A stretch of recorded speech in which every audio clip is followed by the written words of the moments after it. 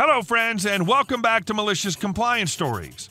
OP, you did right by finding a new training vendor for your new employer, no doubt saving them money. Rest assured that your old CEO will learn of their loss of business at your hands. Never treat your staff like crap on the way out if you don't know where they're going. I recently resigned from my job. I was just tired and burnt out, and my CEO kept pushing me hard, telling me to drive further, and that's just how it was. I was also moving house, and commuting to work would be another 30 minutes on top of 1.5 hours I'm already doing, so enough was enough. I got so tired that I resigned. I hadn't got another job lined up. That's fine. I was okay financially. As soon as I resigned, my CEO called me into the office 20 minutes later and asked me to leave straight away, escorted me off-site like a criminal, and wouldn't even let me say bye to people, touch my laptop, clear my desk. It was like I was being fired. It was so embarrassing. No one from work got in touch to see if I was okay, as he went around telling everyone he fired me and saying it went pear-shaped with her at the end, so I had to let her go. Fast forward a few weeks. Well, I did find another job with one of my ex-employer's clients that used their services to do their emergency training for them, first aid and fire training, and now I'm in charge of who we use as our contractors. My new boss said, well, we normally use your old company at a cost of $37,000 a year, but if you know another company that's better, then switch. I have no loyalty to them. Well, switch I have done. If my old boss hadn't treated me so badly, I definitely would have used their services, but treat me like that and say goodbye to a client. And our second story. Mom ruins vacation by having tantrum. My husband and I have saved up to rent a beach house right on a private beach in Florida. It's the second time we've rented this exact location. The house alone costs approximately $3,000 for the week.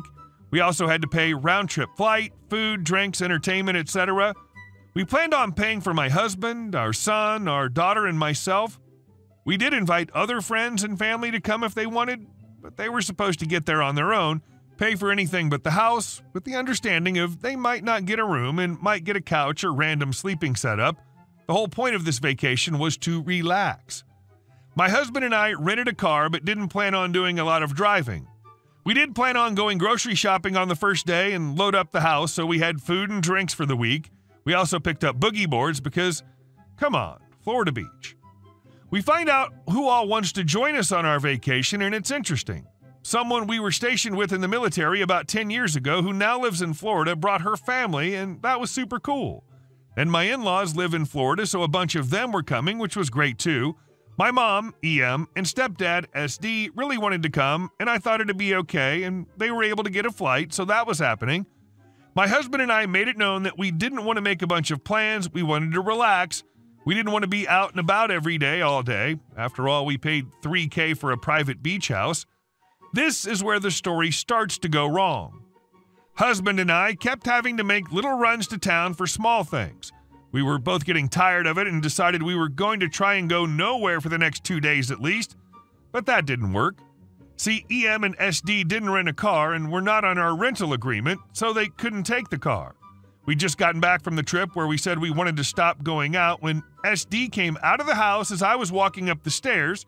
SD asked if there was any way I would mind taking him into town for snorkel gear. He looked so excited. I looked at MH and he shrugged. I said, okay, but let's make sure no one else needs anything because after this, I'm not going anywhere for a couple of days. He said great and even asked if I was sure and okay with taking him. I said yes, as long as I can stay home after this for a while. We checked in with everyone we could find. This was everyone but EM. No one needed anything. I did ask where EM was. She was out walking the beach. Here's the thing about EM. When she's on the beach, you won't see her for hours as she goes and walks, talks, picks shells, and who knows what else. The point I'm making is EM was not there, and I was not going to go attempt to find her. I did look to see if she happened to be on the beach in front of the house. She was not. SD and I ran to town. We went to a really cool surf shop and got snorkel stuff and new beach towels. Then SD knew EM was wanting a few things. It was stuff to make crafts with. I told him we can stop at 2 stores that I know where they were, and if they couldn't find stuff, EM was out of luck for now. We stopped, and I ran in and bought the stuff EM was wanting. I figured since we couldn't find her before leaving, this should make her happy. Boy, was I wrong. When we got back to the beach house, EM was throwing a toddler-sized fit, crying and acting up, even throwing her arms in the air. EM claims she was hurt that we even asked everyone else, but not her. I explained we looked for her in front of the house, but because of how she walks on the beach, we weren't going to wait. I did tell her SD and I did stop and get her craft stuff. She kept having a fit, making really uncomfortable, but I walked away and got ready to go to the beach, and even though EM was stressing me out with her behavior, I was trying to relax and not let it get to me.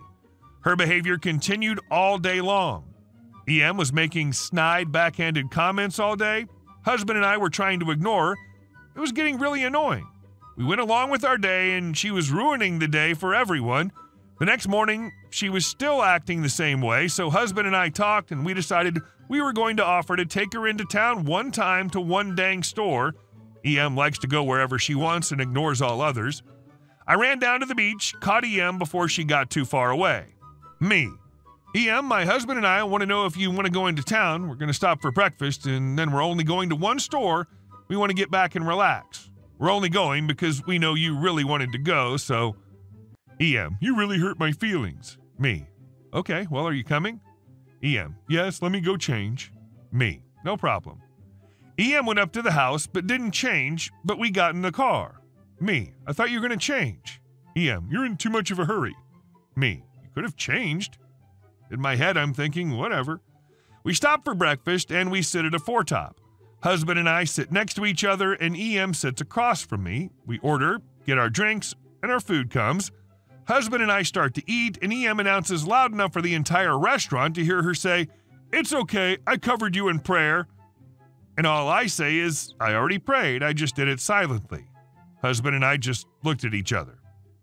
After we paid for breakfast, we went down the road to the store. We were walking around, not rushing EM at all. We get to the checkout, and EM says, "I forgot I need postcards." I said, "Go grab them." EM says, "Okay." I said, "We'll meet you in the car, no rush." Not 10 minutes later, EM's at the car. I was shocked. Me. Did you get your cards? EM. No, I went to the area and a gentleman told me they were in the back of the store. I told them my daughter and son-in-law are in a hurry and I can't go back there. By the way, he told me to tell you you need to relax. Me. You could have gotten them. I told you no rush. The vacation continued with more of the same.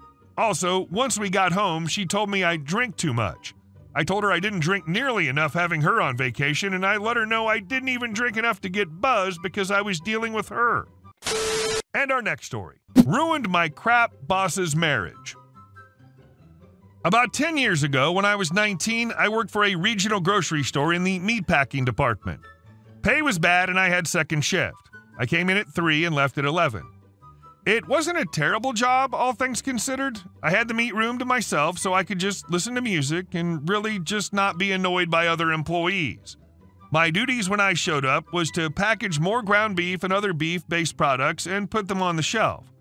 After 5, I also had to juggle working behind the deli counter. Well, shortly after getting hired, the boss of the meat department showed back up from vacation and I was the new guy. Everything was fine at the beginning, but I found when I would clock in, the lady behind the counter, we'll call her V, wouldn't be there, and there would be a line, so I would clock in, spend the first 30 minutes of my shift doing her job. No problem, I actually liked that position. Well, after the line was done, I would almost always see Mr. Boss staring me down angry I'm not doing my job. He would give me the rant about doing my duties unless customers needed my help, and they almost always did, but he wouldn't listen. Come to find out, the reason V isn't behind the counter is because her and Mr. Boss are having meetings in his office with the door closed. Not my husband or wife, not my problem. We continue this dance of me covering her station and getting in trouble for it for a few weeks until an ice storm hits. I tell my boss I can't get my car out and I'm waiting on a ride, so I might be a little late. He proceeded to fire me because this is the last straw. By the way, I hadn't had any write-ups. I agree that it's fine because I hate this job anyway. Fast forward 2 years. I'm 21 and I'm celebrating with my friends at basically the only local bar in this terrible, tiny, crap-hole town, and when we walk in, who do I see? Why, if it isn't Mr. Boss and not V, but his wife. He looks at me and tries to act like it's a happy coincidence. I sit down, tell him it's my 21st, he buys me a beer as a gift, and I chat him up. Enter my revenge. I introduce myself to his wife and tell her how he treated me, talking about how I would cover the deli counter almost every shift for a half hour, then get in trouble for it because it wasn't my job. No matter how many times I tried telling the boss I wouldn't have to cover deli if he and V weren't having their daily locked door meeting in his office, she looked at him, looked at me, and couldn't say a word. It could be read as crappy, but his wife was super polite and friendly and not that crappy Southern religious style, but a genuinely nice person. I'm glad I could help to pull the wool to let her know her husband is a complete garbage person. And our last story. Karen built a building on my land while I was on a cruise. Picture this, a quaint little country house nestled in the serene countryside. Life was pretty darn sweet until I met my neighbor from hell. Let's call her Karen, because that name just fits the bill. So living next door to me was this adorable old lady named Nancy. She was like a ray of sunshine, always baking cookies and offering warm smiles. Our yards were connected and we didn't bother with a fence because, hey, we were friendly folks. Nancy became a regular guest at our picnics and dinners. Then, out of the blue, Nancy had a heart attack. We called an ambulance and reached out to her daughter Karen. We did everything we could, but sadly, Nancy passed away in the hospital just a day later. It hit us hard, you know. Nancy was a part of the family. Fast forward a few weeks, and guess what? Karen inherited Nancy's house. Turns out Karen wasn't cut from the same cloth as her sweet mama. No siree. She turned into the neighbor from the dark depths of hell. Our once friendly chats turned into awkward glares and uncomfortable silence. Karen was always drinking and bringing strange men over, playing music loudly in the middle of the night and letting her dog crap in our yard, then pretending that it wasn't her dog who did it. Sometimes I think Karen did it herself. But wait, it gets better. One day we decided to go on a cruise because my wife and I could take a vacation at the same time this time. We set sail thinking we'd leave our troubles behind. Boy, were we wrong. When we got back, imagine our surprise when we saw a big new barn standing on our land. I mean, seriously, did Karen think she could just claim my property as her own? It's not smearing crap on my driveway. Not on my watch.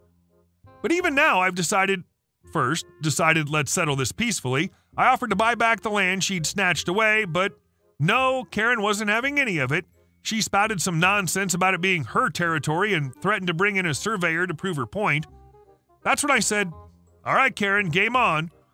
So first what happened was what we expected. The surveyor confirmed that it was my land and Karen herself paid for it. LOL. Then we went to court.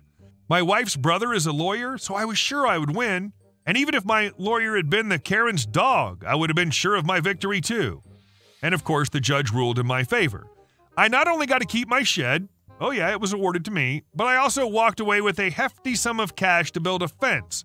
Karen had to sell her house and move to pay off her debt. Well, forgive me, the people, she's become a new neighbor. Hey guys, thank you all for watching the video. I'll see you in the next one.